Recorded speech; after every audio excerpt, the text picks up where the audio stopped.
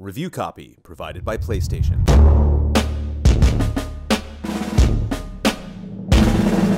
Hey everyone, on today's episode of Hubris Syndrome, Horizon Forbidden West is massive. Hey everyone, welcome to the show. It is a absolutely wild time for video games, movies, TV. It's all happening. It's all popping off. So really, I could only focus on one big thing in my life right now, and that is Horizon Forbidden West. I had the chance to join Ben and Brad on a recent episode of Frame Trap. You can hear my early thoughts there. I had only put about 8 or 9, 10 hours in.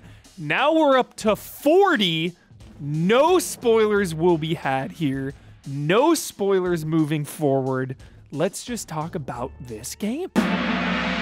So Forbidden West, I have been toiling away at this game each night, and one word to describe this thing: epic. Epic on so many levels. Just, this is a grand journey, a grand adventure, and it's just really starting to click for me. It took a little bit to get into, but I'm really feeling it. And one of those reasons, one of the main reasons, exploration.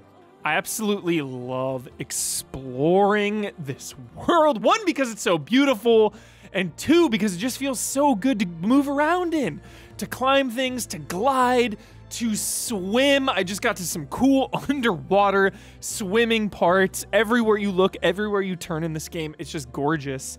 And it's meaningful exploration. You're finding side quests, you're finding side activities, you're finding loot and gear that matter, because I'm playing on hard and the challenge is there. It's not insanely difficult. There is a very hard mode that I haven't messed around with, but hard just feels really nice, where if I come up on a machine that is higher level than me, or there's a bunch of machines, like, I gotta be careful, you know? I can't just run in and spam heavy attacks like you do in Horizon Zero Dawn. The combat is just such a big selling point to me, and I found myself comparing it to Assassin's Creed Valhalla. Assassin's Creed Valhalla has made $1 billion, is one of the highest budget, biggest AAA open world games available. So I think comparing Horizon Forbidden West is a very fair comparison. And I just think with exploration and combat, it blows it out of the water. No contest. So what I love about Horizon's combat is just the ferocity of these machines, these monsters, you know? They have impact when you're chipping away at their parts, or when they're slamming down at you and charging you. Everything just feels intense, feels impactful. And I love all of the weapon variety in this, you know, the smaller bows to the like big weapons that you can shoot off of the machines to use, to the bolt caster, to tying things down with the rope caster. Like, all of these tools have a purpose, and I found myself sticking to what was comfortable, but it wasn't as efficient as to when I started to experiment. I started to use my whole arsenal, my toolkit, using my flaming arrows or my corrosive arrows, or tying a big machine down and then using my melee on some smaller ones. Just the amount of tools here that you can or don't even have to engage with is just so awesome. There's so much freedom in the combat, and it all just feels so good.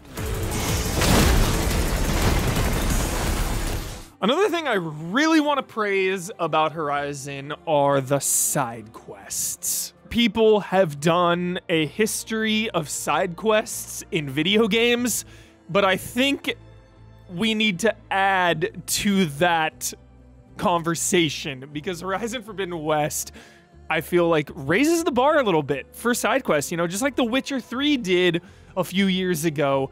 Now I think Forbidden West is also in that conversation. So each one of these side quests, you know, they try to tell a meaningful story. Some are obviously more impactful than others, but they all do a good job of setting up the world, tying together in really surprising ways, and having you do different things in different contexts, you know?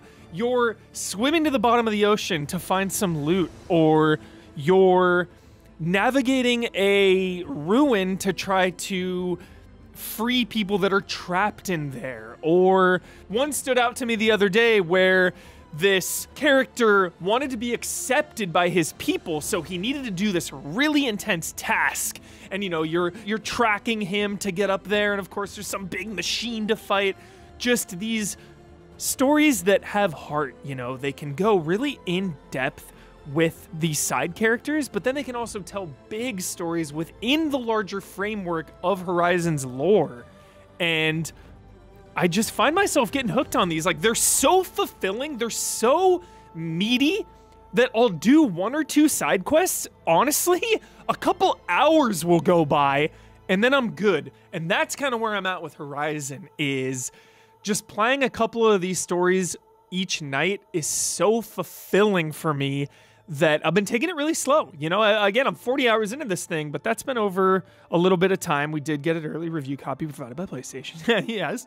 But I don't feel the need or the compulsion to binge it or grind it. I'm just really enjoying Horizon's deliberate pace, and they're really allowing the world to kind of just breathe.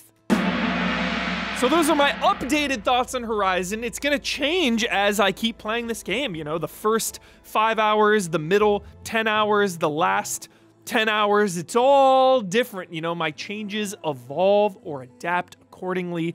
I'm really feeling this game, and I think it does take small strides to evolve what an open world video game is, you know? It's really balancing the urgent mainline quest, but also this slow-paced enjoying the world and letting these characters breathe and build. And I love that about this game. It's really hitting all the right notes, from combat to exploration to storytelling. So this year is just getting started. We've had a couple heavy hitters. Horizon Forbidden West, absolutely one of the highest profile releases of the year. And when this episode goes live, it'll be Thursday. You know what that is? Elden Ring Day. I hope you have planned your weekend accordingly. Dodge those spoilers. Take your time. Don't rush it. We got a long way to go this year. A lot of big games coming out. Let's all enjoy what we're doing, what we're playing, what we're watching, what we're living.